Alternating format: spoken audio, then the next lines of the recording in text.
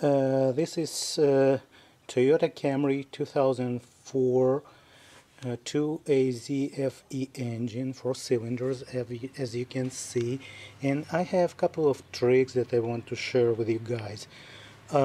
Trick number one, you probably know this, but anyways, when you want to put a new spark plug in the spark plug well, it's kind of deep and you cannot, if you drop it, you may damage the electrode. So that's the trick I learned from, I guess, Haynes manual.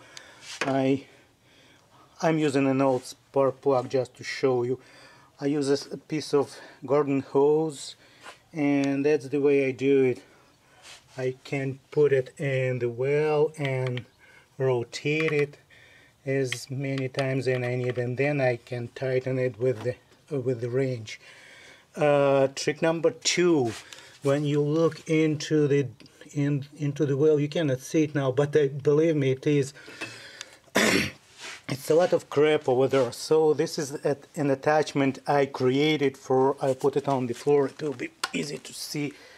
So this is a couple of tubes I assembled, and this is my vacuum cleaner, and I put it into the vacuum cleaner like this, and I'm able to suck this crap out of the spark plug wells.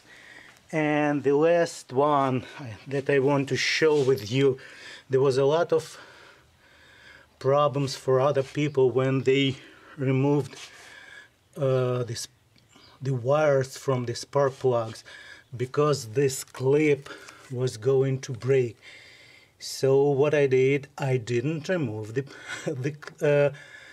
clip from the spark plug, the connector I mean. I just pulled it out with the wires on it attached. I don't know how I will be able to put it back. Let me try it now. Let's see how it'll work. Come on, please go. Oh no, I will start with number 3.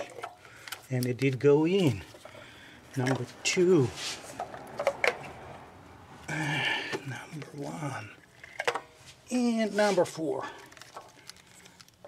Please. Okay, we're in. So this trick works. I guess that is it. Thanks for watching.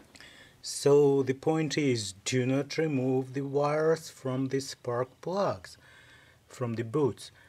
Just pull them out with the wires and put them back in, and I hope it will help you. Bye.